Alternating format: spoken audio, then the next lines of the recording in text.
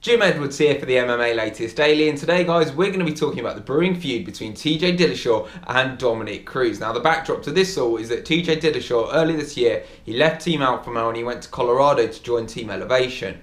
Dominic Cruz is now using this against TJ, saying that he backstabbed his former teammates, that he can't be trusted and that he's fake. Last week in Vegas, I thought it would be a good idea to ask them both their thoughts on this all, and I started with TJ Dillashaw. Here were his thoughts. I'd rather just fight, you know? I mean, I'm not into the whole talking and building up the drama and being fake.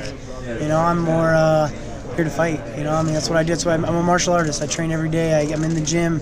I'm not on a soap opera, you know? I'm not an actor. So I'd rather just fight, but that's what he's doing. He's building it up. He's building up the hype train, you know? It's going to be a big fight.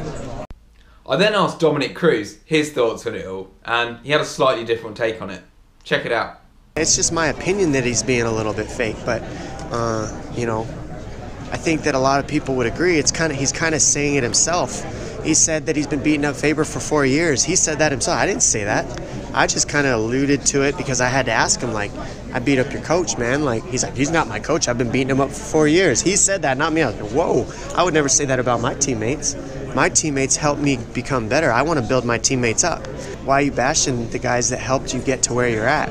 Why are you saying that you've been beating them up all for years? And then he's blaming media. He's blaming you guys, saying you guys built it into something it's not. No, you left the camp because you think you're better than all those guys, and you had to do what you had to do for yourself. Okay, I get that.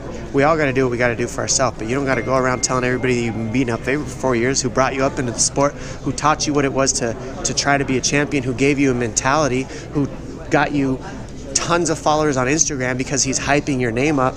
To me, that's a little lack of loyalty. Regardless of whether I like Faber or not, or whether I think he's a Turdbucket, it doesn't matter. The point is, it's lack of loyalty that he shows, and that's true. Connor said that, but that's actually true, and it only pisses off TJ because it's true. The truth only hurts when you believe it about yourself. So, what is actually going on here? Well, I think Cruz is being very clever, and what he's doing is he's presenting a problem that TJ's never even faced before. You think back to his previous opponents, none of them have ever tried to get in his head. None of them ever tried to play mind games. Look at Barao, for instance. He didn't even speak the same language as him.